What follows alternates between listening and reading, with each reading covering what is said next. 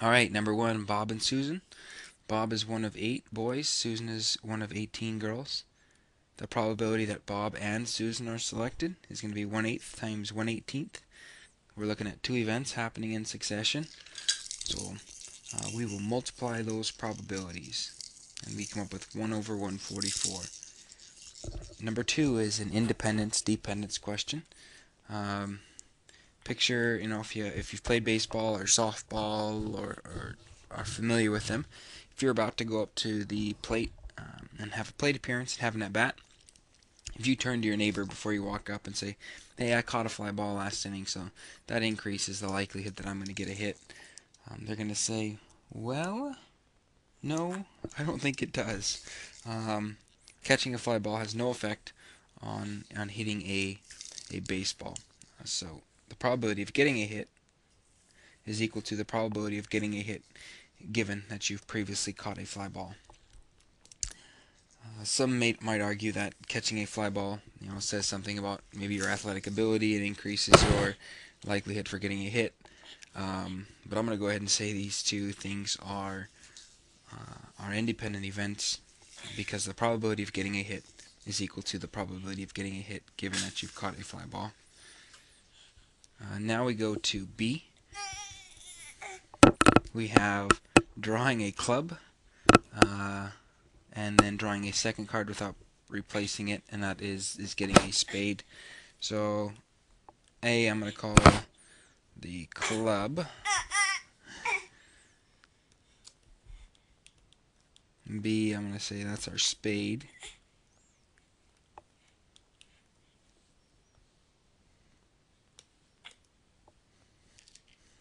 Part B here is without replacement.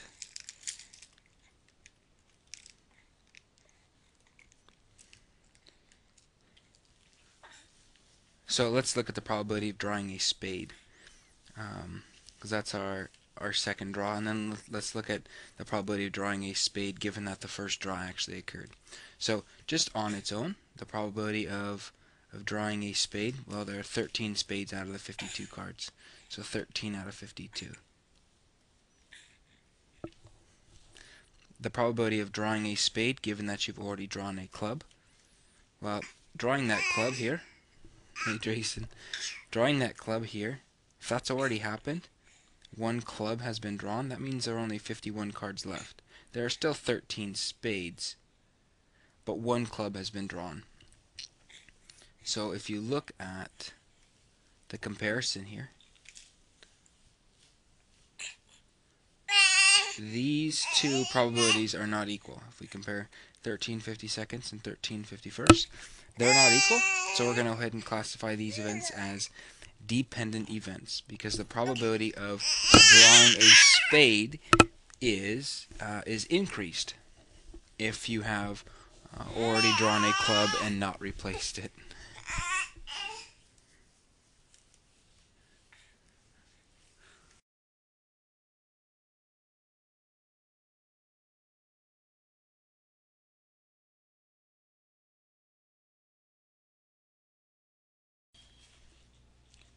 Okay, problem 2C. This is rolling a pair of dice once and getting an odd number on one die, and getting a sum of 8. So let's look at the experiment. Rolling a pair of dice once.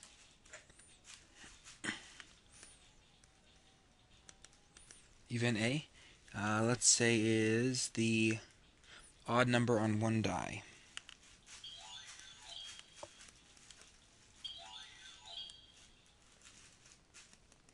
And let's say only one.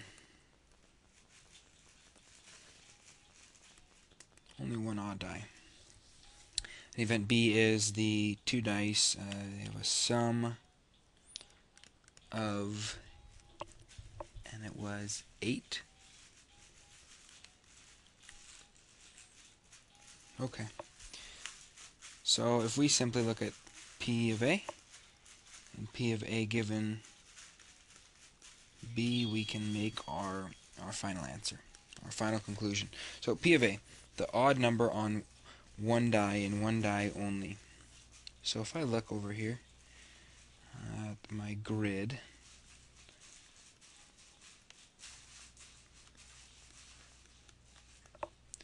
one, two, 3, 4, 5, 6. I'll have 36 squares, 36 possibilities. And I roll these two die, and we want to look at, of those 36, how many are an odd number on one die. So I'll just highlight them real quick.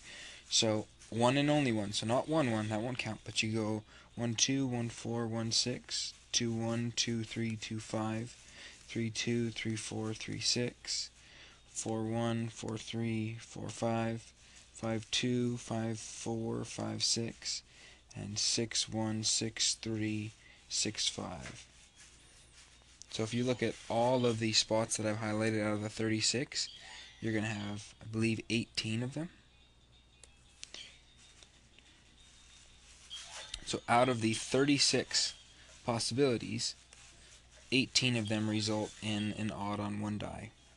And yes, we could reduce that fraction. Now let's look at P of A given B. Well, condition B says, hey, guess what? We're looking at a sum of 8. So I go back to my board over here and it says, okay, it's like somebody's peeking at the dice and saying, hey, the sum on the two dice is 8. So let's look at all of the areas where the sum of the two dice is 8. So we could go, let's see, 2 and 6. We could go 6 and 2. I'm going to do it this way. 2 and 6, 6 and 2, 5 and 3, 3 and 5, and 4 and 4. So given that we have a sum of 8, what's the probability that an odd number on one die and only one die? Well, if you look at the places where I've put x's in here, on those possible sums of 8, are any of them marked from the original, like where we put the yellow circles? No. No, so the probability of getting an odd number on only one die when the sum is 8 is 0. So we're looking at dependent events.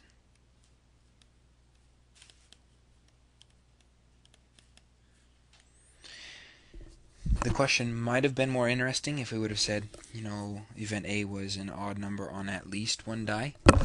So if you want to rework that problem, feel free to do so. It might be good practice. Alright, D.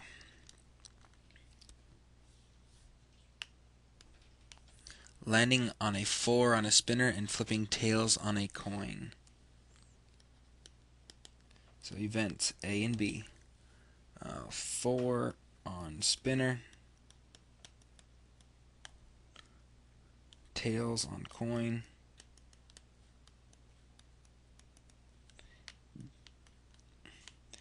P of A versus P of A given B.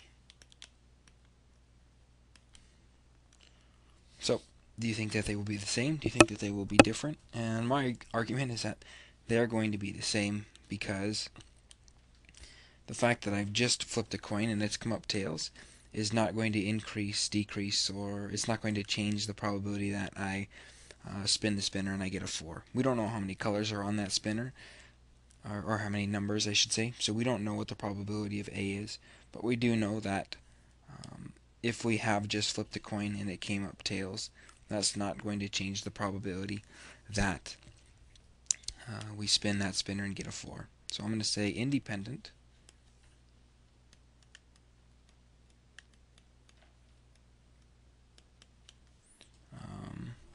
and we can safely say that flipping the coin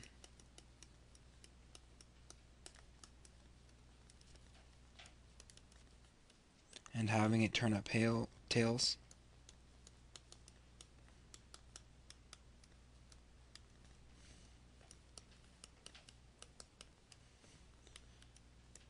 does not affect the probability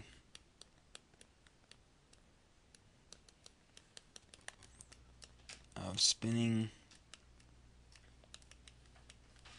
the spinner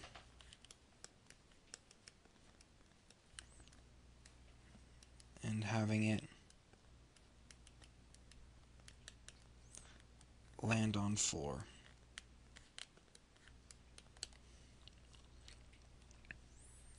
Okay, next question.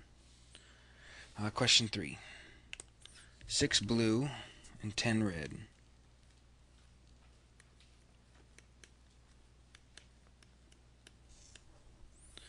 Find the probability of picking 3 red buttons if each button is not returned to the bag before the next button is picked. So draw red and draw red and draw red, but don't ever put them back. So in the beginning you have 16 buttons. The probability of drawing a red is 10 out of 16. This is your first draw. The second draw, well, there are 9 red left and only 15 markers left. And the third draw, there are now 8 red left and 14 markers. As we move down the line here, we're taking a red marker out every time. So, the total is going to decrease by 1, and the total number of red is going to decrease by 1 as well. So if we multiply this all out, 10 times 9 times 8 divided by 16 times 15 times 14, well, we could reduce here and save ourselves some work. So let's do that. I want to deal with some smaller numbers. Alright, so 10 sixteenths is going to be 5 eighths. 9 fifteenths is going to be 3 fifths. 8 fourteenths is going to be 4 sevenths. So if you think about multiplying these all out, you'll have 5 times 3 times 4 over 8 times 5 times 7. And some of you may notice that the 5s are going to cancel. So you have 3 times 4 up top. But you could also say, well, I have a 4 up top and an 8 down below. So if I cross out the 4 and the 8, the 4 will become a 1 and the 8 will become a 2. So we have 3 in the numerator and 14 in the denominator. So the probability of that happening is 3 fourteenths. 4. 3 discs in a CD player. We have disc 1, disc 2, and disc 3.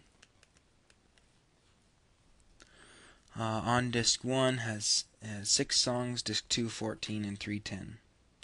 So 6, 14, and 10. So we have a total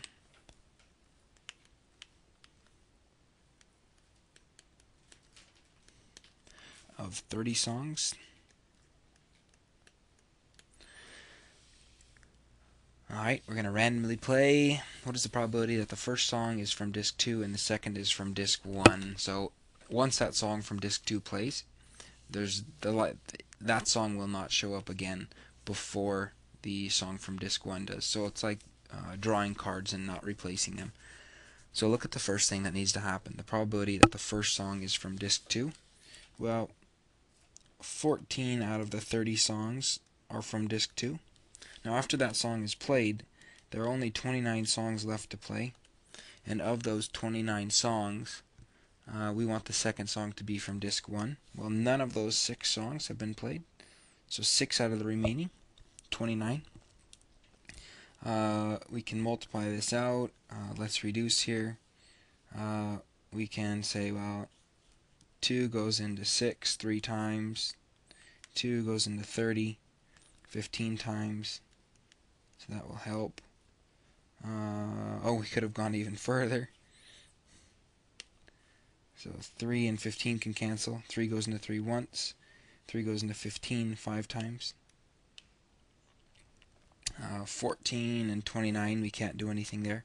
So we're going to end up with 14 times 1 divided by 5 times 29, which is 14 divided by, I think that should be 145. And that's your answer. question 5.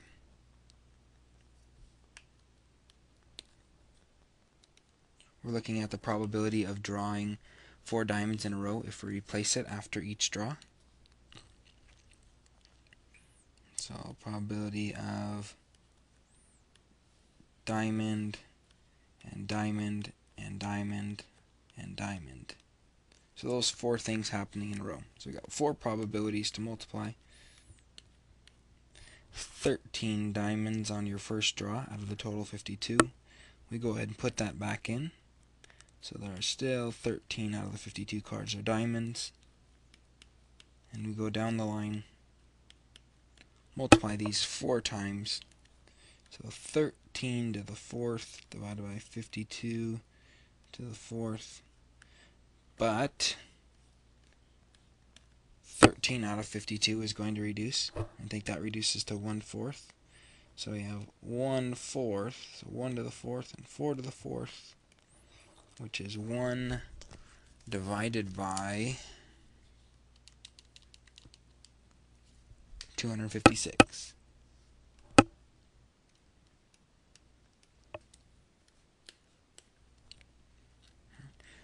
Problem 6, probability of drawing 4 diamonds in a row if you do not replace the card after each draw. So I'm going to cheat here and copy and paste this stuff.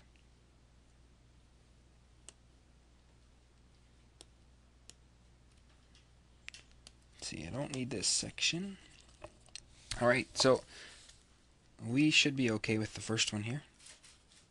But after we draw that diamond, there aren't 13 of them left. There are only 12. And there aren't 52 cards left. There are 51. So after you draw the second diamond, you should have 50 cards left and only 11 diamonds, because you've drawn 2 of the 13. And you can probably guess for the last probability, we're going to use 10 out of 49.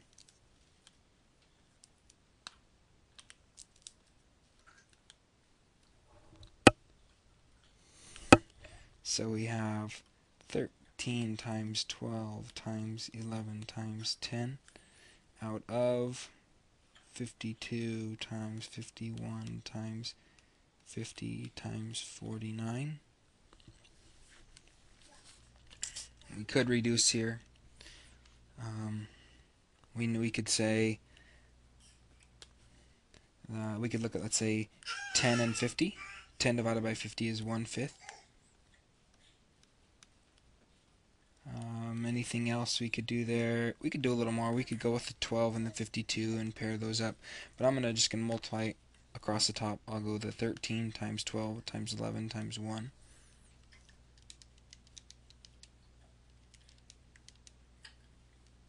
And I get 17, 16.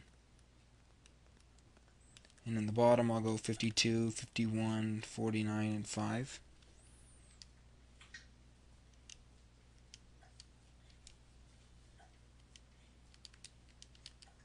And I get 649,740.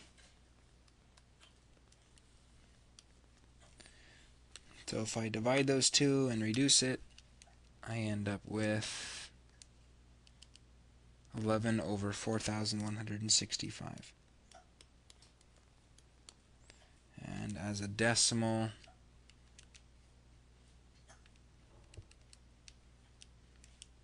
.002641.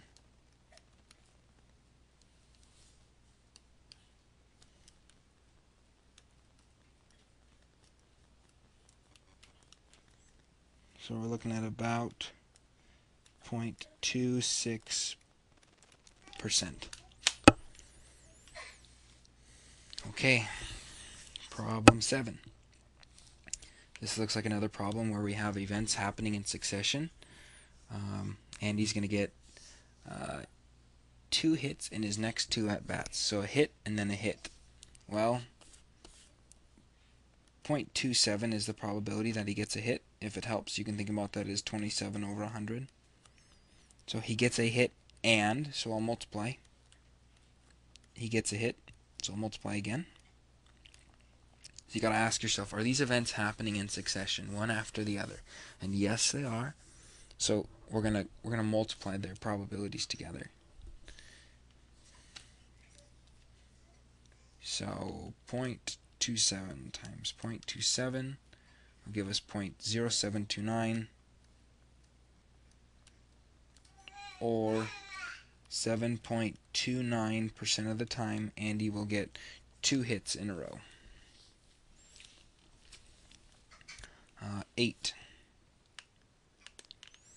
Find the probability of Andy not getting hit in his next at-bat and then getting hits at the 2 at-bats after that. So P of not getting a hit. Well, that's got to be the opposite of him getting a hit. So this is the idea of how we calculate a complement. So 100% of the time something happens, and 27% of the time he gets a hit. So if we go 1 minus 0.27, we will get 0.83, 0.73.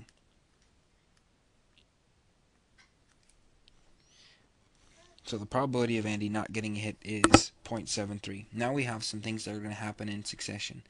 So he's not going to get a hit, and then he's going to get 2 hits in his at-bats after that. So this is probability of not a hit, and a hit, and a hit. So we have our 0.73 times our 0.27 times our 0.27, and we've already done the work for 0.27 times 0.27. It was 0.0729. So we can multiply that out.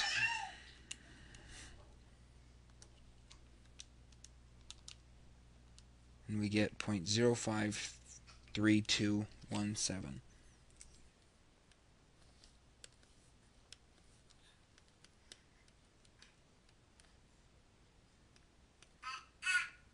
Or 5.3%. So 5.3% of the time, if Andy has 3 at-bats, he's going to not get a hit, and then get a hit. Okay, that moves us to question 9.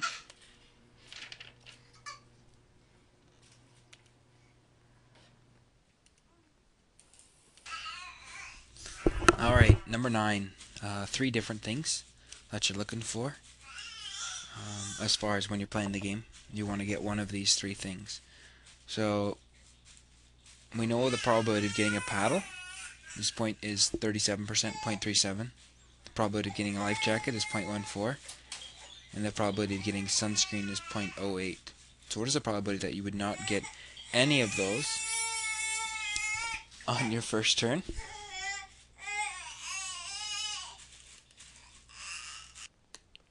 Alright, number 9 is an interesting problem, and sometimes it's helpful to rearrange the problem in your head and put it in a little bit different context.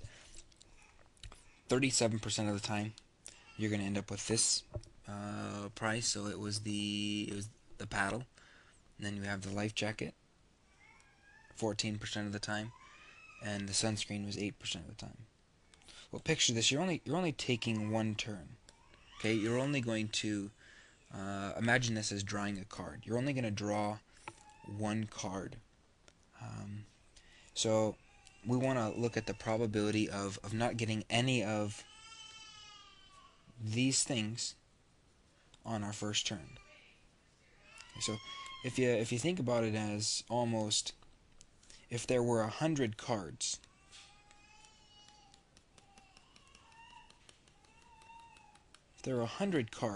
how many of them would be the paddle card? How many of them would be the life jacket card? And how many of them would be the sunscreen card? Well, all of the prize cards, your paddle, your life jacket, your sunscreen, the number of cards out of that 100 is going to be 59. These total up, if you add these, you're going to get 0.59. So 59 out of the 100 cards are either going to give you a paddle, a life jacket, or sunscreen. Well, that leaves you with 41 cards where you don't get any prize. 49 out of the 100. So the probability of not getting any of those things on your first turn is going to be 0.41. So you have a 41% chance of none of those things happening. And you can think about it as, well, the probability of getting a paddle or getting a life jacket or getting sunscreen is 0.59. So the probability of one of those things happening was 0.59. The probability of none of those things happening was 0.41.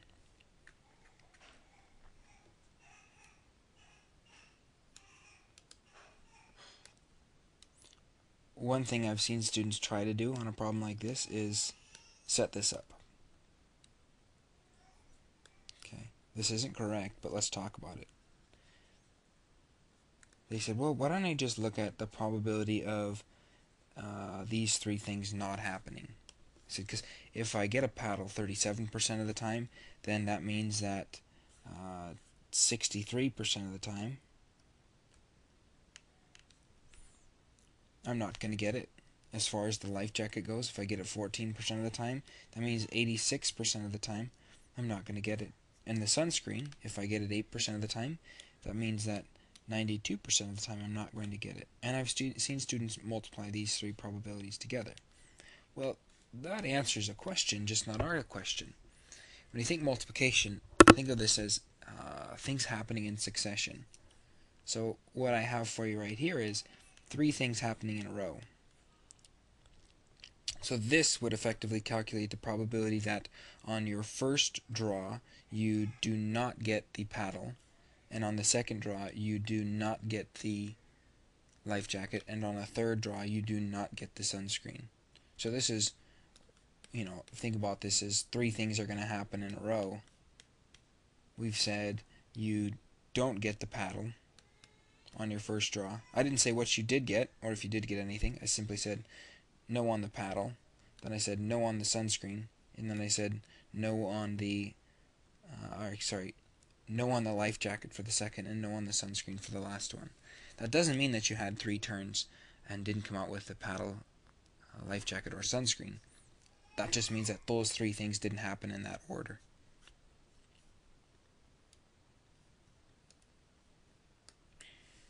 Okay, problem 10. We have 26 students.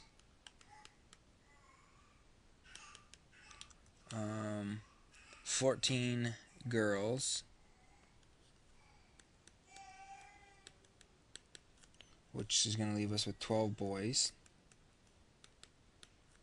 Of the 12 boys, 0 with braces. Of the 14 girls, there are 3 with braces.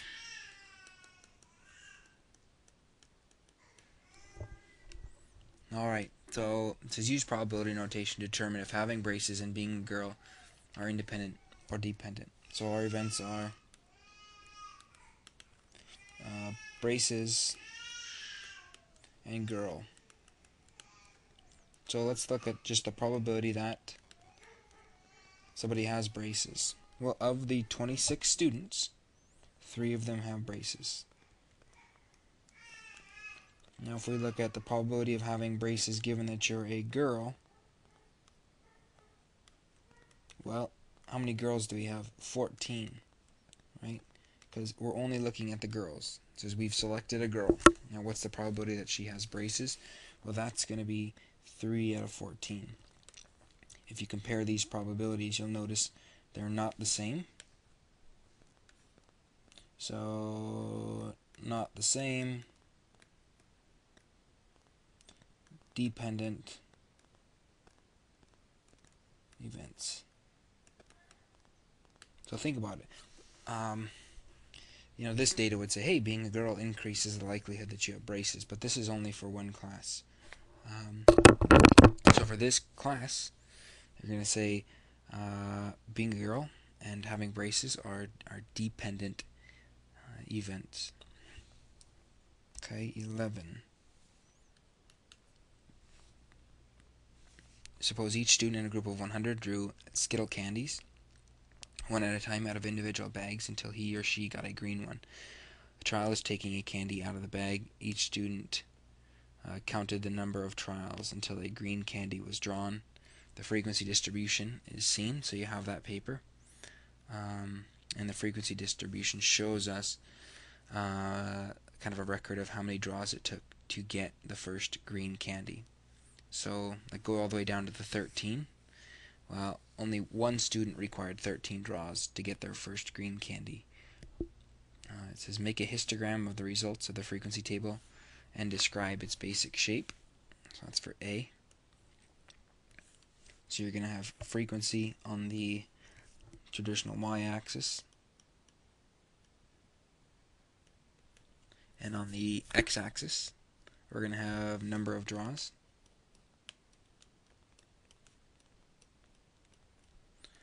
We need to go all the way up to 13. 1, 4, 5, 6, 7.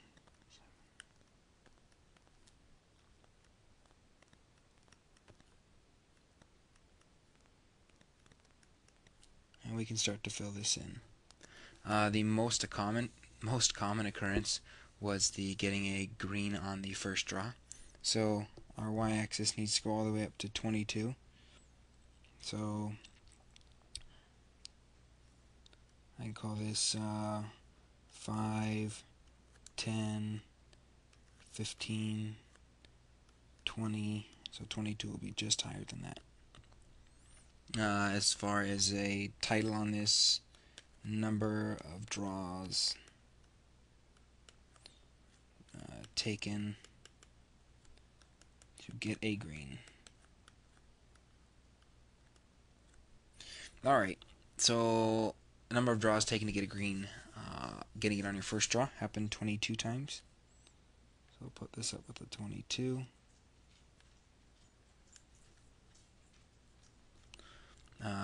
Two draws taken was 18.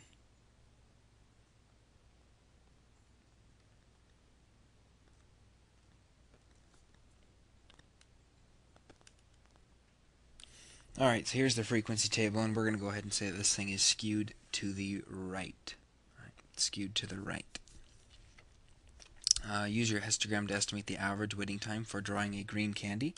This is kind of that balancing point question. So if you think about each of the bars that you see here as carrying a specific weight, right? So the taller the bar, the heavier it is.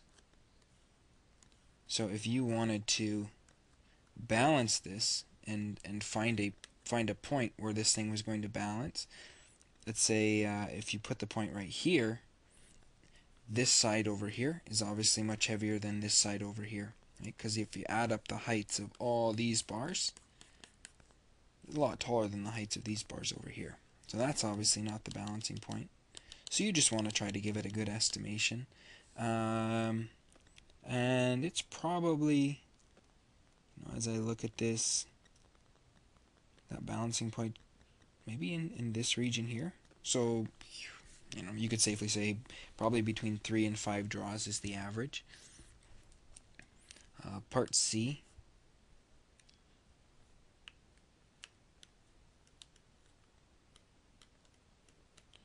Part C, use the frequency table to calculate the average waiting time for drawing a green candy.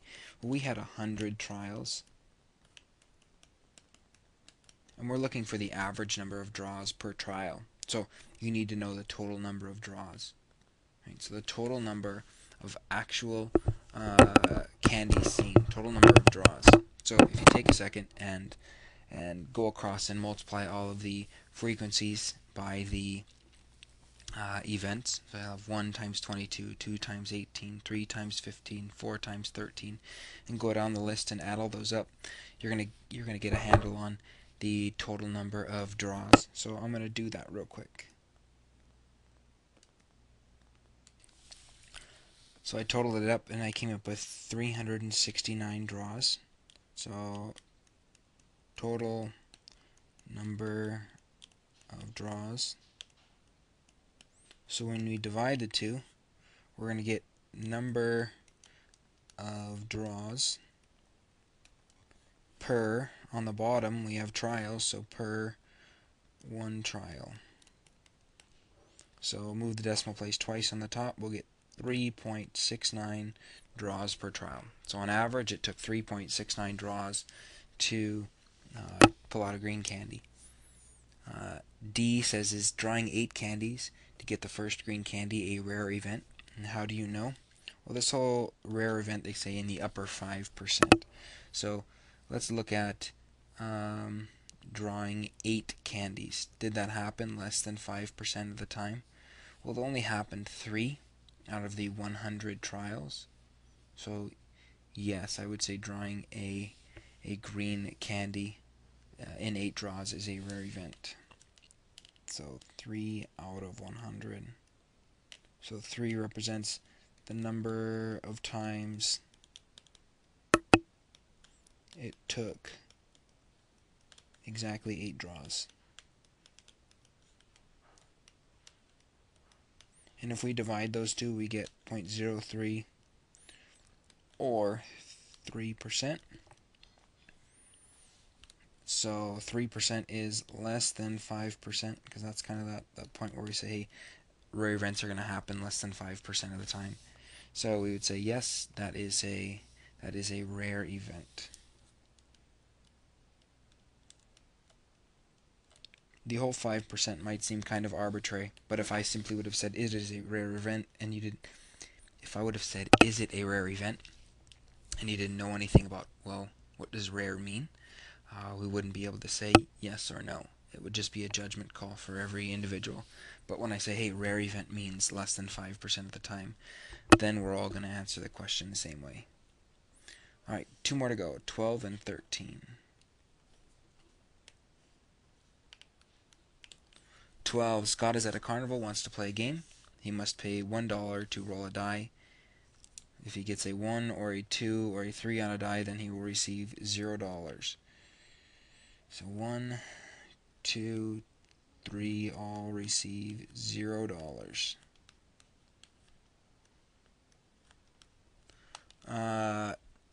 If he gets a 4 on the die, then he will receive $2. And if he gets a 5 or a 6, then he will receive $1.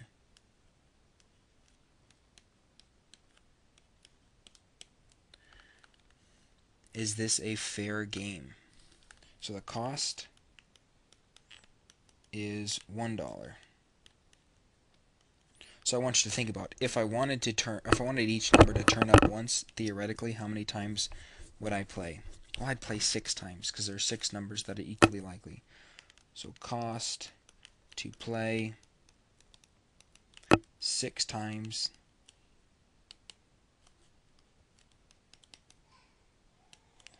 is $6.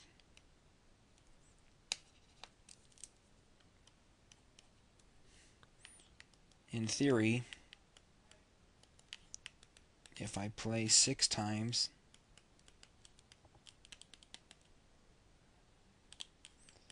I will win. So this is what we have to determine. So if we determine that it's $6, then great, this is a fair game, right? Because what it cost you is what you ended up making. You broke even, so it's not a profitable game, but it would be a fair game. So think about, the 4 is going to show up once. So hey, you win $2 one time. In those 6 times, the 5 and the 6 each show up once. So you win $1 on each of those. The 1, 2, and 3 all show up once. You've completed the 6 rolls now. And you have only won $4. So it cost you 6 and you earned 4. So this game is not fair. This is not a fair game.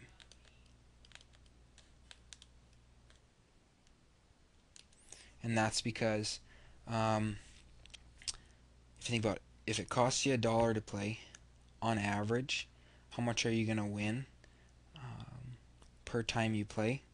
Well, if you win $4 every 6, take 4 and divide it by 6, and you get 2/3. So you win roughly 66 cents per time you play. So it costs $1, and on average you win 66 cents. That's not a fair game. 13. So I'm going to add this here to 12. If we go 4 divided by 6, and remember 4 is the winnings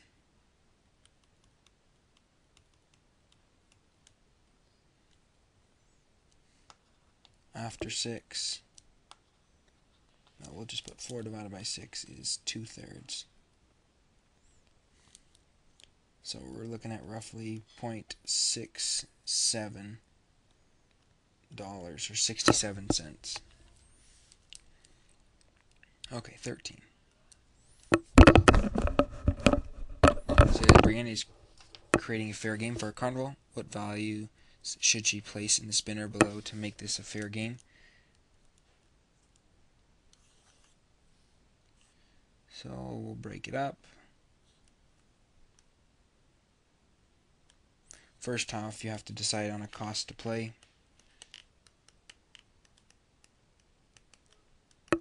I'm going to go ahead and set mine at $5. Okay. Now, another thing I'm going to look at is all of the regions that you can land on. So I've got one region here. That's the probability of this region is 1/2. This is a 1/4. These two together make up a 1/4, so each of them are an 1/8.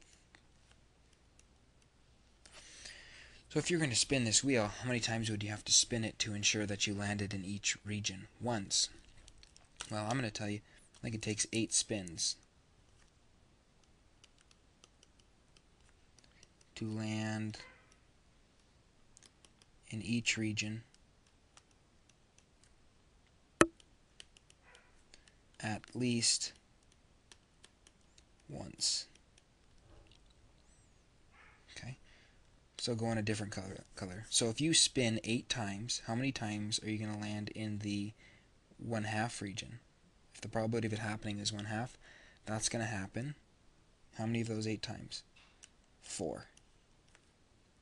A quarter of the time, a quarter of those 8 spins you'll be here. What's a quarter of 8? 2. 1 out of 8 you'll be here. So that happens once, and this happens once. So 4 spins were here, 2 spins were here, 1 spin were here, and 1 spin were in this region. Alright, well, if the cost to play is $5, we can say that 8 spins is going to cost how much? $40. So we want to make sure that after our 8 spins, we've also earned $40. Okay, so go back to what I have highlighted in yellow and think, this region here, whatever that prize is, you're going to get that 4 times. Okay, so when I go 4, let's say I go with $2. So 4 times out of those 8, you're going to win $2. And let's say this prize here, well, that's going to happen twice out of the 8. So twice out of the 8, let's say it's $5. So you're just breaking even on those. So let's see, what do we have? Okay, that would be $8. That would be $10. Okay, we have the other 2 regions left. Right now we're only up to $18, and we need to get to 40. Okay, well, 1 time out of the 8, you're going to land here in this region. Well, let's say for that 1 time, on average 1 out of 8, let's say on that 1 time you earn $12. Okay, so we're up to $12 there on that. So if we add those up, right now we're at $30. $30. So the last region that we're looking at to assign a prize to, that's only going to happen on 1 out of the 8 spins. So if we're at $30 and we need to get to 40, and this is only going to occur once, well, it better be a $10 prize.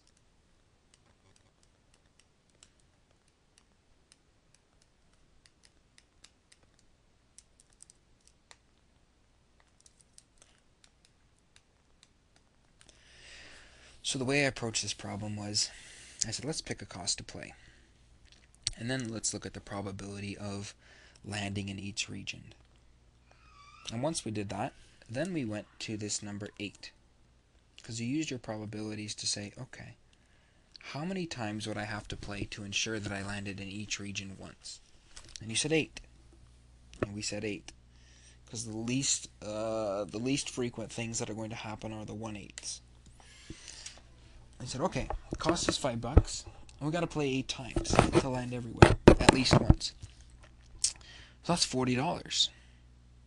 And then we said, okay, well, if we play 8 times and it costs us $40, let's make sure that after 8 times we've won $40. And we knew that, okay, half the time we're going to be in this upper region. So on 4 out of those 8 spins we'll be up here. So let's assign a prize amount up here. And I said, hey, let's pick $2. Okay, so 4 spins, you win $2. You've won $8, and that's where this 8 came from. Now you got 4 spins left, and you know 2 of them are going to land in this region here.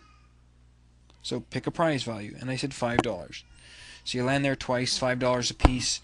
Yeah, that's another $10.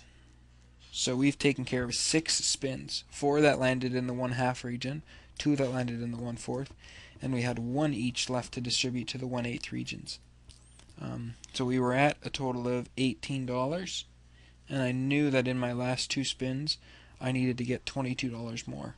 So I assigned one of them a $12 prize and one of them a $10 prize. And now we have created a fair game.